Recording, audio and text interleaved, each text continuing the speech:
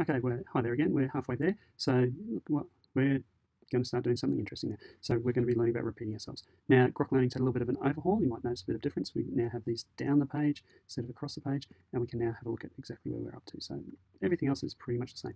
We read stuff on these, and we do stuff on those. So we're going to look at how we can simplify things. Like, as a computer programmer, pretty lazy. So if I can write something once and repeat it a million times, I'm going to do that instead of writing it a million times. So copy and paste. Let's not do that unless we really have to. We're going to learn about loops. So here, if we have a look at this, name equals input your name, and then we're breaking it into a sequence of characters, and it's going to go first character, second, third, fourth. What if I put Bob? It's only got 3, and then it's going to go, oh, we got an error. So that's just saying we have gone outside of the range. So the range should have been 0, 1, 2, B, O, B, but we tried to go past it. And this protects you from a lot of malicious code that tries to inject executable stuff after you go through that. Really common injection attack, or really common vector for attacks early on was buffers out of range and all that sort of stuff. So language is protected from that. So we're going to look at some looping over strings. So we use the for loop. So we have our name, same sort of thing. We go for character in name, and I'm going to print the character. What that does is for each element, for each bit of a name, or this variable has to be something like a list or an array, and it runs through. So it's going to run it sort of the length of name times. So it's just going to go B, O, B. So let's check that. Enter your name. What's your name? Fred. F-R-E-D.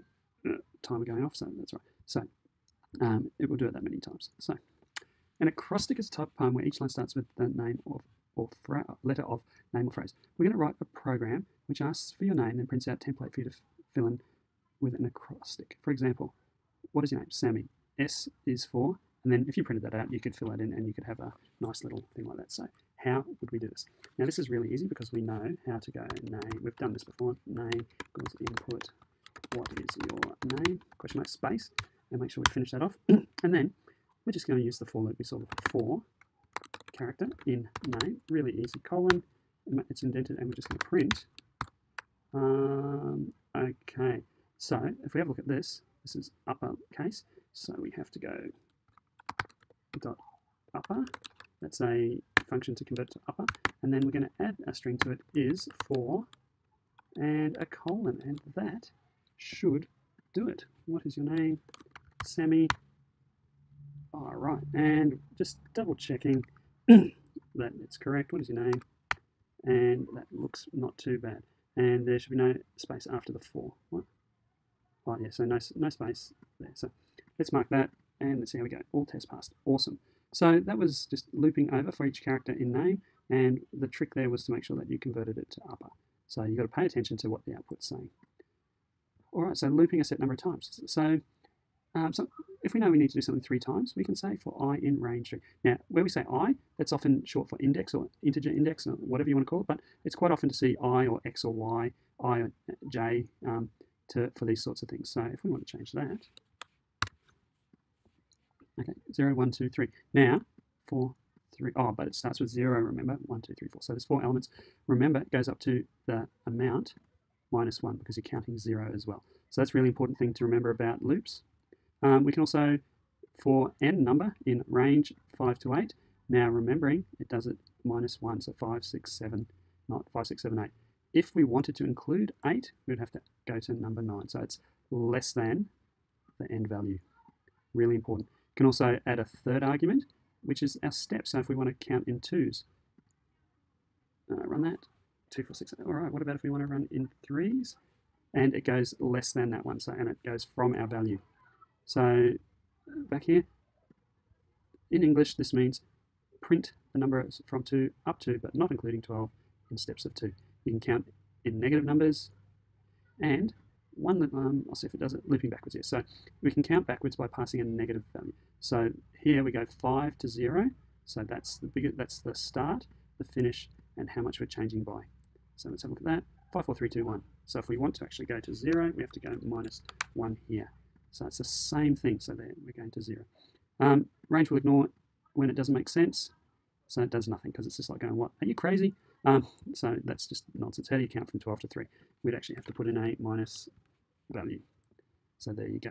And our last one is saying, this is a classic problem, given a single line of input containing an integer, print an upside down triangle of lowercase x's of that size. Your program should look like this. So the number you read in will never be negative. Well, that's a good thing. So we can input an integer. Lines equals, how many lines we're going to do? And it's going to be an integer. That's an input. And it's number of lines. A space after colon, and we need two brackets there because we've got integer. So it's that function and that function. So, and from there, it's really easy. We just go for x's in range, and we're going lines. We're not going to 0, we're going to stop at 1, so it's 0, and it's -1, so we're just looping backwards. And then we're just going to print an x. Remember the hint down here, multiplication of strings times what? We're not going to use lines, we're actually going to use the value of x. Now that might be a bit confusing, so I might say for number of x's. So number of x's. No, that doesn't make, well, you'll see how it works. So let's go number of lines, 5. 5, 4, 3, 2, 1. That looks all right. What about 7? Oh, that works. And what about 2? That looks pretty good. Does it work? Oh, yep. Oh, I tested it at 100. There you go. So we're doing well. So, very important. As we write longer and more complex code, we're going to start to comment. Python, you can put the hash sign. So that's just the shift 3. And that essentially says shift 3, ignore what is written on this line. Okay, so you can write whatever you want there. Generally, you would write a comment to indicate what you're doing in a block of code, or to explain something, or to leave yourself little notes about stuff. You might put a date where you're up to, or something like that. I'll try and remember to use comments as I go through this. Like for trivial programs like these, you often don't need them, but as we get bigger and bigger, we'll do it. Oh, okay. So earlier on, writing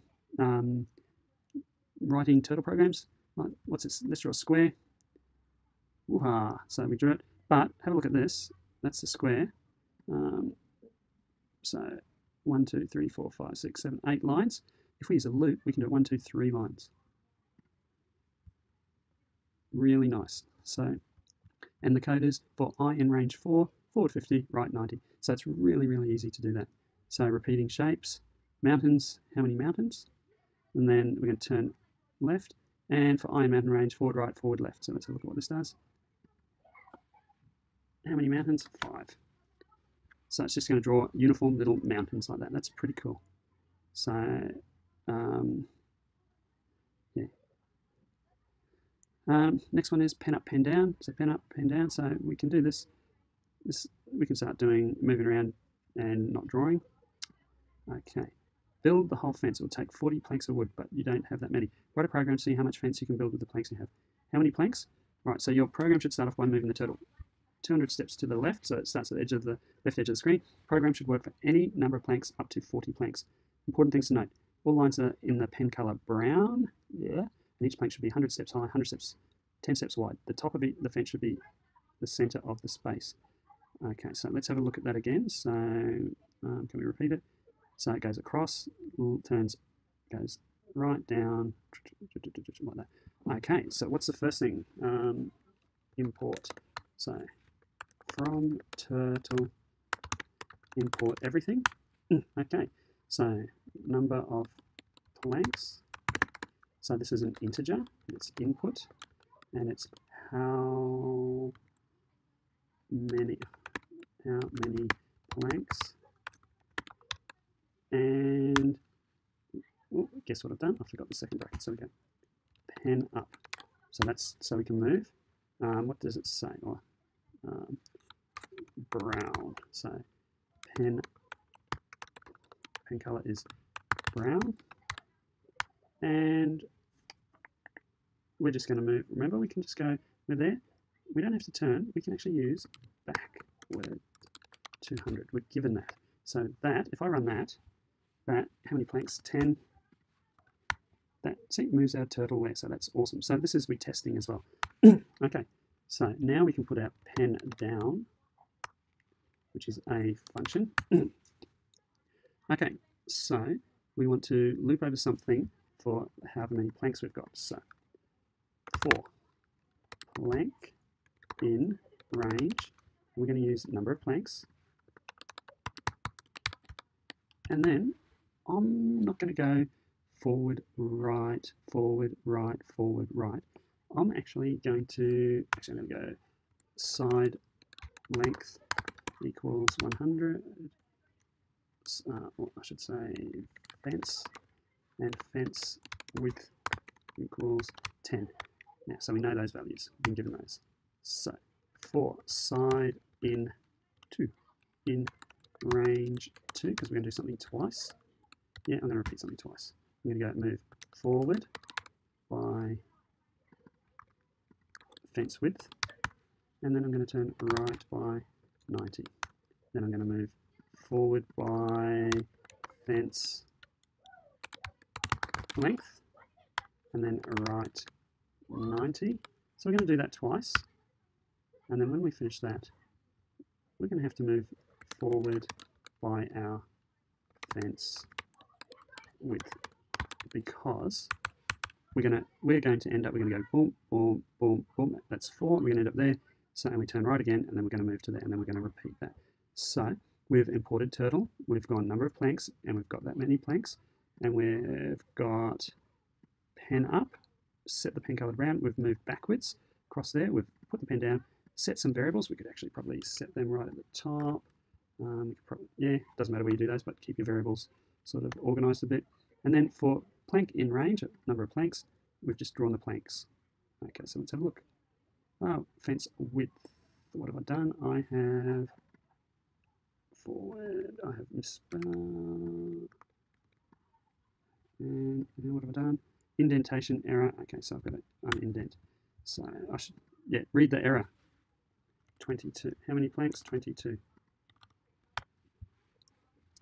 Fence length, yeah, that's my spelling typo. You're all going, hey, idiot, I saw you do that before. And I'm like going, dudes, it's a video, I can't hear you. So you've been yelling at me for nothing. So there you go, 1. Boom, nice. Let's run it again with 10. And that looks pretty close to what we want. Come on, come on, come on. Yep. Turtle needs to move a bit faster, but turtles are slow. Someone should rewrite this and call it hair graphics and have a something that goes really quick. So it's marking it, all tests passed, awesome. So I've got a couple more minutes to get through a couple of these. Angles, when they meet, all the angles add up to 360, 5 times 72 equals 360. So here, what's the turtle doing? It's just doing a full circle.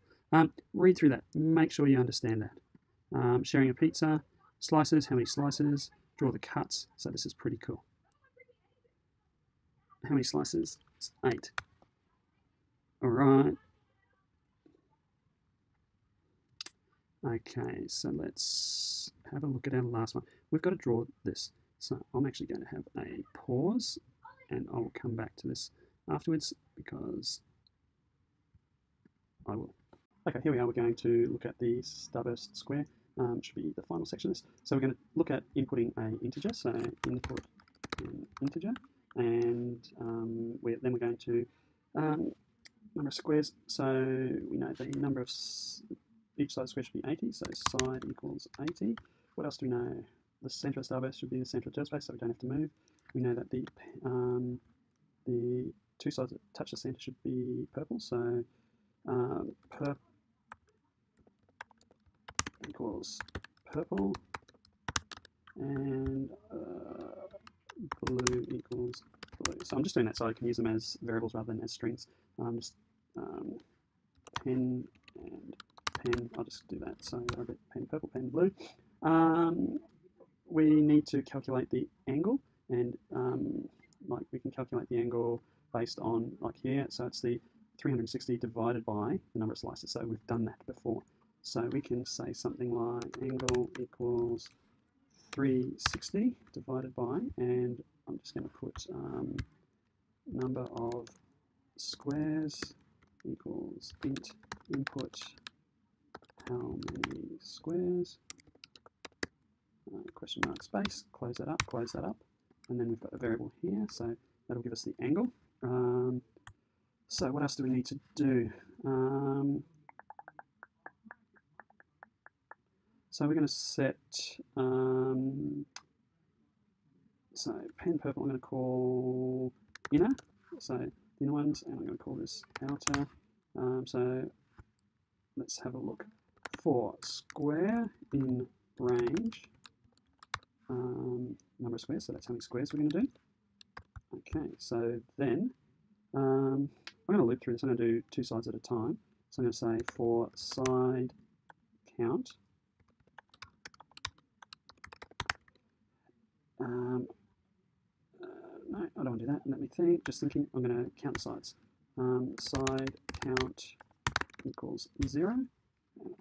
So I'm going to go side, for side in. I'm going to do half a square at a time, range 2. Side count plus equals 1. And that's the same. And I'll just put a comment. That's the same as saying side count equals side count plus 1. So that's just a shorthand way of saying that. So they're exactly the same. If side count is greater than 3, I'm just resetting that to 0. If side count equals 0 or side count equals 2, so 0, or that one. So I'm going to say inner color equals color 1 equals outer, else. This is not the best way to do it, but I'm pretty sure it'll work. So we're just changing the pen colors there. And so we're lined up there. So we'll go pen color is color 1. So we start off with color 1. Forward is side. Yep. Left 90. Pen color 2.